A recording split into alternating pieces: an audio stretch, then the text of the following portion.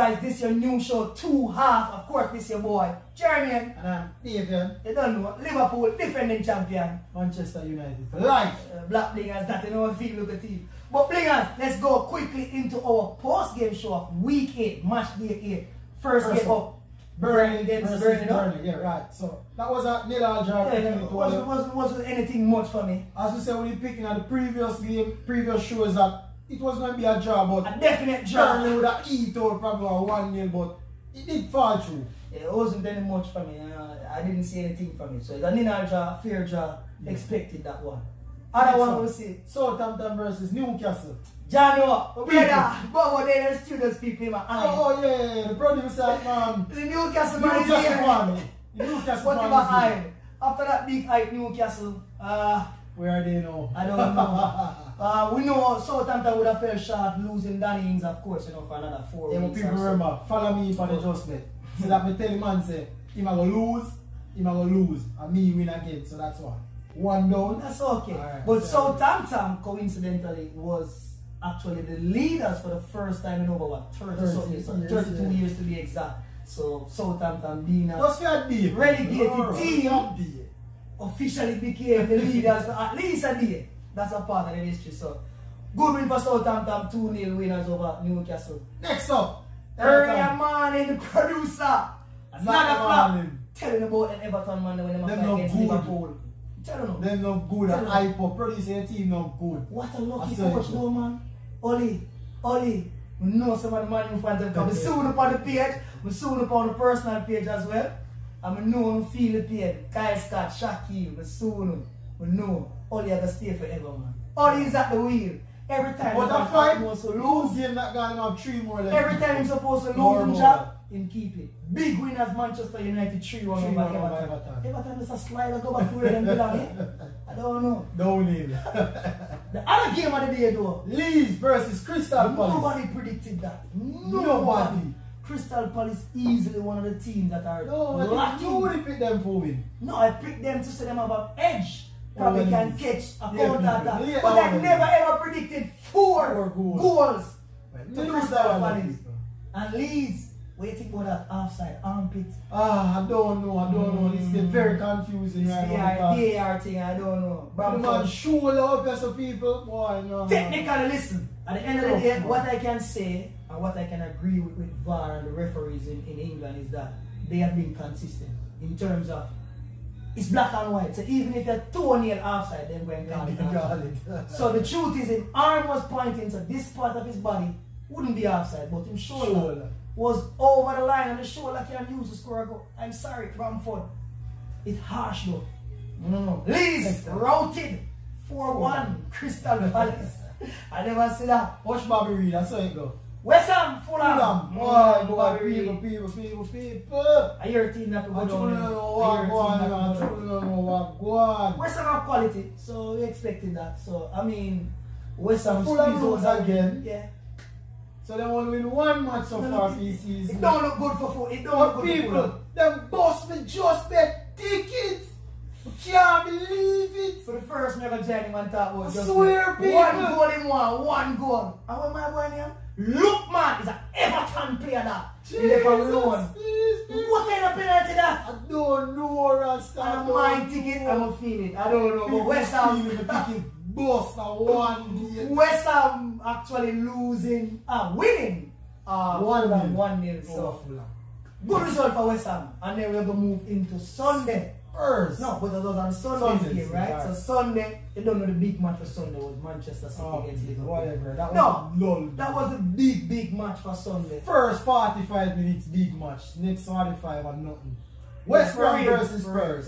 West Ham versus Spurs. Tottenham Spurs surprise winner. I don't know. What an Ito one. Harry Kane! Oh my God. It was an awful game, people. Anybody who watched the game can agree to that. It was awful in terms of, you can definitely see the Mourinho coming up. Creativity. Tottenham definitely tired because remember them play a UEFA game, I think it's down in Luxembourg or something like that, Thursday evening, and then have to come play the first match Sunday. So you know, and a lot of that complaint from most of the big 6 teams already complaining about that. So Pep Guardiola and Klopp already saying that. But Harry Kane, 88 minutes. A nothing ball. Nothing. One header. And Tottenham shot up to the top of the league from nowhere, people. Watch this Tottenham team. This is a Mourinho team. Alright, no matter. By January, Mourinho the player them start forward. Still no matter about that. Not a Mourinho though. Not a Mourinho. But oh my God, Coach Price, Jano, feel it. We see the Arsenal man them happy last week. Everywhere we go up on Facebook, we see a post, Twitter, we see a post, Instagram, we see a post, and I say, yo. I for our page, we see throw things for our page. I throw out for my team, but it's alright. Gunners were humbled right back down to earth. Gunners just crashed back down from Aston Villa. Even the first goal and everything the referee realized. Jack Grealish is nice. And everything the referee realized that the ball going on the ball. What do you think about Jack Grealish with this England team and with Southgate? I want to go on the midfield. Yeah, it's going to be a very... my team to people. Yeah, England. My team to people. From 1998, me I bring England people. My team that. But the first one I was a big team like that, but I don't know. Trust me, my coach I have an headache in the middle of the park right now for the England team. Yeah, because Jack Grealish deserves to be there. Jack Grealish should be at least amongst the starters. Yeah, right now. It seems like he's now a fringe player. I don't know what happened. I don't know. Before we close out Sunday's game, though, remember Leicester versus Wolves. People me get that one there right. Former boss, Brendan Rodgers. I see you over there, Rodgers. Sneaking Jennifer, the 2 penalty actually missed one and still score was. Actually, and big out the one. Yeah, they actually leaders of the Premier League. And then they tell us something. You see them look a fringe team, they're giving out, was it 2020 happening crazy right now? Leicester win English Premier League. Before you win English Premier League. Leicester win English Premier League, and Manchester United has not yet challenged for the title since that win for Leicester. So make that known to know. I saw no Man U fans there. So Leicester City actually came out 1-0 winners over Wolves and are now sole leaders of the English Premier League, and that will run out our actions for week 8, of course, of the English Premier League. Stay tuned, we're going to go into in-depth analysis of all the games, the fan games that we have chosen for the weekend. So stay tuned. Our first fan pick game of the weekend was actually Everton, my team, versus Manchester United. My team? I can go first. I don't. Go on. I have nothing real good to say about these two teams. Trust me. I don't like either of these. You're an analyst. But as an analyst, right, I have to tell you, Everton was woeful. Everton was just, I don't know, they never started brightly. They had no real impact in the attacking third. In a sense. You know, they were aggressive. 2, 3, 4 miles. They were aggressive. They scored the ball. Yeah. And they started out very good. But after that, I just think Everton just fade away. Then they make Man U just overpower them. And this is a weakened Man U team mentally. Because they were struggling. And Everton just sit back. And I mean, for me personally, the best result for me was the two of them managed to lose someday, somehow. Still don't know what. Manchester United and the boys save only job again. Another week on the job for them. What is it for your team?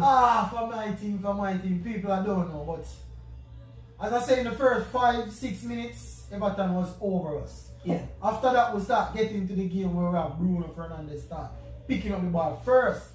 Noted Pogba never start, so the team look good without him. Remember me telling you, Pogba the source man is in an the team. Pogba, you know? I want him out now. I hear that we have a what? $64 million price tag on him. Yeah. We need him to go. Anybody want him? Just on that note, Didier Deschamps actually said that Pogba has to be miserable at Manchester United. And that's the French winning World Cup coach. So, and I mean, persons outside of the Manchester United camp has been saying that Pogba definitely is world class, but it seems as if it's just not working for Manchester United. So we need him to go. The next thing is that people remember mention, they say the more we can square the ball in people, Man will score. So when we can get the square them from the right and from the left, Man will always score goal. That's our where that's the advantage in our game. We use the flank and create goals them a lot. Otherwise than that, good goal from Bruno Fernandes, with a good square from Luke Shaw, otherwise than that to Rashford pick up a knock in the game. So you're probably out again. Might out for England tomorrow. I don't know people. But English squad look depleted, and I mean, on that note again, we still have to make that mention, you know, because we see the elite coaches saying this, that the English FA is the only competition right now. The English League Premier League is the only competition. My coach was going on ranting after still have 3 substitutions. Everybody else have 5 around the world. So, you know, yeah, even your club making mention of that, saying that probably the big 6 must just have, whenever they play them one another, the English FA allow them to have 5 changes since everybody else is here. But that's how serious it is. But that's how serious it is. I didn't like the Trent is actually fact that we play. That's what Trent out until this. We play first game of the morning. Those are the things that I don't think the coaches are having an issue with the games being played at the days, but it's just a timing. Yeah. It's just a timing, and that's what I'm getting. They're gonna shift Man U and Everton game to the Sunday. And a big game that's all that matter. They could have shifted. A big game, people, no matter what you want to say. A 2 big club are playing. Okay, Everton and Man U are 2 big club. So the other fan pick game, we actually have 4 fan pick games, but the other one that we saw was Villa. No, before we go Villa, was actually Liverpool versus Manchester City. Oh God, 45 minutes. Smashing first half. There's no doubt about that. 45 minutes game that. 2 penalty, goal score, penalty kick away, VAR, exciting first. And then it's like the 2 men just going on this changing. Man, no one lose. No, you see, that is where quality speaks for itself. No, it is quality. The 2 teams equal out each other. What they did is that they saw that anybody make a mistake, it going to be severe consequence. So what you make sure do? It's 1-1. Nobody now lose, nobody now win. Keep it at that. Keep it at that. Nobody was willing to make that mistake. I still think Liverpool, had they had a Fabinho and a Thiago, probably. No, what I think that you guys went down from there is when Trent went down. So that attacking force from the last it wasn't we need from given that the City players were getting tired, I think we needed that. Yeah, it wasn't getting that much attacking from Milner, where many times he went obviously a defensive minded player. Went up and then he just turned back the ball. You won't get that from Trent. You won't get that from a Trent. Square them cross. Right. But when we look at club tactics in terms of his formation, when Liverpool is attacking, we actually attack in a 4-2-3-1 formation. But when it's defensive, it's actually a 4-4-2 formation, which nullify the midfield of De Bruyne and Pep to ensure that they can limited passes. But I didn't like Jota, Klopp. Yeah, my boss. I never like why you make Jota that. Jota should never be over on the right. He's in form. Back in form. Keep him in the middle. Keep him on the left. Why you bring him to the right? No, Bobby has to play it. There's no doubt about that. Bobby Why? I run a man out of form. That's Bobby for me. Come on, man. The tactics wasn't wrong, you know. It's just Jota position itself for me. The tactics to have all 4 there. That's our new Fab 4. Come on. You want a good tactics. And next thing from City to realize where City went down in terms of the attacking forces, that De Bruyne started to play high. It wasn't that deep. De Bruyne had so much pace. Yeah, end up. What that? De Bruyne like back in the middle and carry the ball, but De Bruyne started to play high when they take off. No, he's more. The truth is, he take on a lot more responsibility. So you have to understand. When you look at the midfield and the attacking person of Man City, De Bruyne is now easily the leader. Back then, you know him of the Fernandinho, him of all of those guys who could have helped him. The David Silva and all of those. So even if De Bruyne is having a bad game, he always had those exceptional qualities around him who could have spring some magic. Now he's the only one to do it. So, but as we said, people are the best player right now in the English Premier League. Yeah, one up. The best. Not the one up. The best. The Man U fans are saying this. The best. And the worst, Paul Pogba. The worst. Next game. That's kind of harsh though. The Aston Villa against Arsenal. Wagwan, Andrew. The Gunners. Andrew, Wagwan, Gunners. Last week, the place excited. I'm happy for them. Big 1-0 win. They come right back down to earth. And then, right back down to earth. Arsenal go play Aston Villa, and then it was like, wow. It was like a Newcastle player. I don't know. It can't be a team who just get a superb win against the Big Six finally, and then you come the other week to, yes, Aston Villa is in form, but I mean, it's at home. Come on. It is too easy. when you look at the first goal, where you see Jack Grealish and what's his name, Ross Barkley and the other fellow over there on the left hand side, they actually took like 30 passes between the three of them right there in that left corner section of the field. And then the cross who came, Saka was late again coming out trying to set an offside shot. Arsenal I don't know. Arsenal was just all over the place. It was straight chaos. And I don't know. Gunners, it don't look like a this year again. Sorry. It don't look like a this year again. So, I don't know.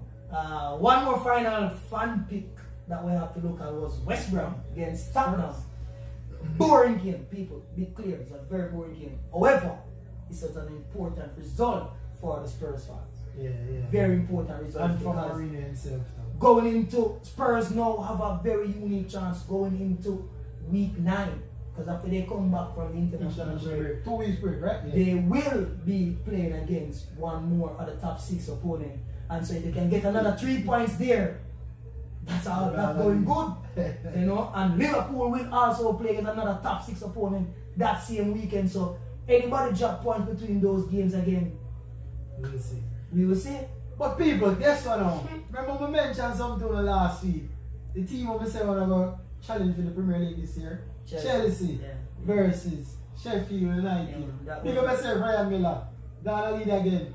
4-1? 4-1 it done? Yeah. 4-1. Finally, Mendy finally get beaten. Finally. Finally. Good pass in the English league, so finally. What's a good goal to you?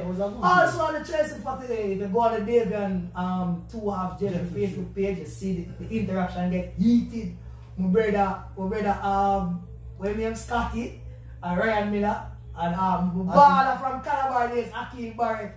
Man, I'm kill you about Thiago as a Thiago elite and world class. But still I try to make them know the truth is Thiago is a very good defender. But when we say world class and elite players, these players are doing it week in, week out on a consistent basis.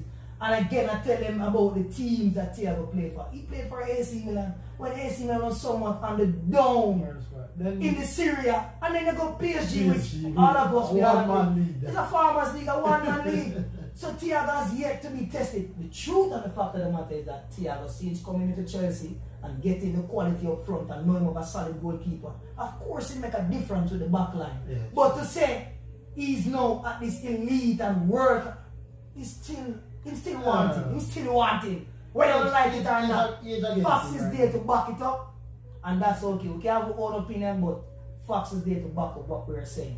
So people, week 8 finally come to an end for the English Premier League. So stay tuned as we recap for the other games around Europe. So look out for it. You can pause us up. As we look at the roundup of the other elite teams around Europe. La Liga, so start with La Liga. Germany. Right. We'll start with La Liga. So Barcelona. Messi the goat. Barcelona tired. The goat tired and looked like he wanted water, but eventually he came off the bench and Messi that. 5-2 over Real Betis. Yeah, he's out. I hate to see that when these young talents get these serious injury and then when they come back, mentally, it's not that they're not good, but I mean the fear to put the pressure on that particular leg or whatever limb that was hurt or injured. I think that's where they normally go. So the big blow for Barcelona. So say Barcelona 5, Real Betis 2. We have a missing youth. Atletico, El Pistolero. Him score. 4, bang! Atletico Madrid. Over what name? Cadiz, and so them on them? Cadiz. 4-0. Atletico Madrid just still in the running off. And the surprise game. What we say? I don't know what was that. The surprise of the La Liga. 3 penalty. Remember the one we did between the two of us and said Real Madrid are going to easily win over Valencia. Because we have an academy team. Well, to be honest, it's true. It's still 3 penalties. Oh God. Marcelo, what's his name? Vasquez, and then Ramos. Yeah. 3 penalties they give away. It's a hat-trick of penalty. And then Varane still score own goal. So it's like I don't know. So Valencia 4, Real Madrid 1. Ah boy, people. Surprise leaders still in the lead. Watch him. Real Sociedad. Watch him. Still keen the mid pitch. former Manchester City captain, is now ruling the pitch down there in La Liga. You know? David Silva, Real Sociedad 2-0 winners over Granada, maintaining that top position in La Liga. You think it ever change? What do you think? Yeah, man, it's so change. It is up? Yeah, man. No, Corona is Christmas here. People, Corona is here. Listen, anything possible. All Fulham can come win English League. Oh man, that not happen. That will never happen. Let's move quickly into Syria. It come like it's a draw right across the board. Juventus, big match of the weekend was Juventus versus Lazio, and 1-1. There's a serious problem happening now in Juventus camp. I don't know, but it seems like the coach Pirlo, and I don't think it's him personally, but there's some bad vibes happening with the goat Christie. So Juventus probably look to offload him quickly as possible. That not happen. That will never happen. Of course, his own goal and Juventus' goal was to actually win the Champions League. So that seemed like it almost impossible now. So it's easier for them letting go. Syria again, Atalanta against Inter, another massive game. 1-1. Two attacking teams again. 1-1 result. Another poor result for the neutral fans. What the Lukaku? Still injured, so still not in the mix as yet. So that's how it go. Verona against AC Milan. Another draw. Missed penalty. One down there, so it's another draw. So almost all the teams except for Sassuolo, which is another surprise team, would have gotten a draw. So I think they are the only outside team there now. So I mean, Syria is what it is. That's the quality is still not that you know the English League, La Liga, and the German Bundesliga. So, but we still love the Syria and we love football in general. But 1-1, 1-1, 2-2. That's the results of the games. Bundesliga people. Whoa. Classic. Dortmund versus Bayern. Tell them say it's going to be an outshot. Yeah, but me get the win. That means you pick Bayern for win. I never care about the win. If you just let me always tell people, once you buy them 2 teams, just buy overs. You can't lose. Pace with deals, you know, man. When they're earning, man, I run both things, man. Run both things. Good. Man, every time the man get a chance, it look like he never scored, man. But it's just that little quality. That's why I tell you last week in the preview show, people, where I said that game can easily go 5-3. My co-host laughed at me. But I knew the quality and I knew the defense. Listen, the attacking options are always outweigh defensive options for both teams. So goals will score. And we expected that. Another massive game, which another team in form. Bayer Leverkusen against Munchen. Munchen got back. Real people watch that local team. They might play some ball. But we won. Liam Bailey, Chippy. Really a sliding one through there. Sneaky team. So that was 4-3. I don't know what happened. So Liam Bailey having a good run so far, you know, because we can care about that in the national team. That's how there you go. But there's a little rare that he might not make that trip. Not sure. Not sure about anything. We're not sure. Based on me a year on the ground, he might not make that trip. Well, that is. But we hope that he make the trip. We understand there's some also news, and I don't know how true the news is, but we saw it from morning circulating across all the social media platforms about the new, the one that's supposed to be the debutant. What's his name? Ravel Morrison or something like that. Ravel, the English brother. Oh, and me never rate him. It was about. It doesn't matter, Gideon. That's my thing. The issue at hand is about him flying business class as opposed to economy. That's true. If it doesn't matter. If you made an agreement, yes. No problem. Beat JF for that. So it don't matter in quality people. We have to step up, man. Yeah, that's true. We beat them for that. However, on RJR Sports, I heard the player himself actually saying that he himself had no issue. So the statement actually came from his agent. So there seemed to be some choppy thing going on right there. Normally an agent would have made. No, but the player himself said he never made a complaint and he himself have no issue. So he don't understand. So him and the agent have got to sort out that. But however, the agent actually threatened the JFF and said, listen, him have no time to play. He can't tell them no. They can't tell him anything. It have to be written. He can't go on. But still no word of the JFF actually starting the football yet here. No, still no word as it. But remember, people, follow us on our Facebook page, which is Davian 2.5 Jeffrey. Scintillating comments going on over there. The comment section hot. You got my Chelsea people. Tell you, we can see Ryan Miller in our inbox for WhatsApp. My brethren Scotty all over the place. Akim Barrett. So we like the movement.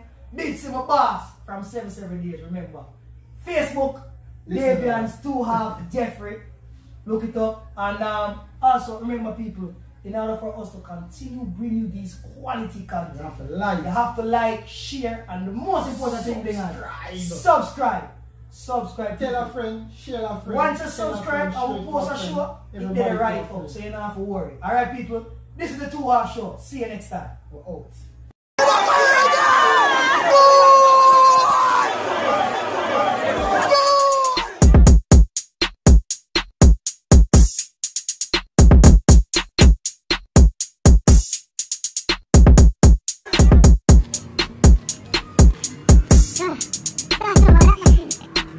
Here.